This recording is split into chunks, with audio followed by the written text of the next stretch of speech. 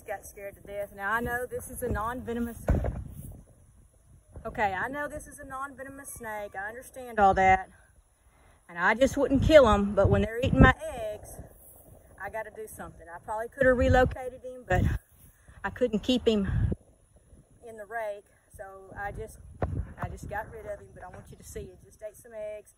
This sucker, the back end of him was coming out of the nest, and I couldn't find the front end, so I grabbed the rake. I was going to try to lift him up out of the nest, and he stuck his head up out of the front of my coop.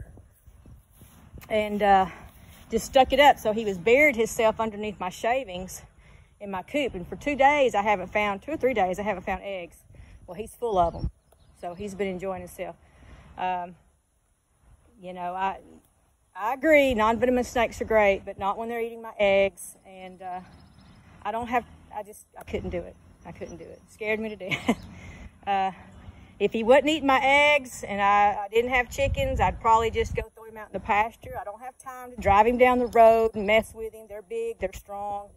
That's just how it is. So it's me, it's my eggs, or it's him. And today it was him. And I wanted you to see that he had just ate. He was eating, digesting, laying up in there, covered up under those shavings, digesting eggs. So anyway, another day at the farm.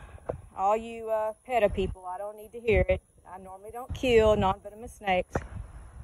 But sometimes it's me or them. So today it was them.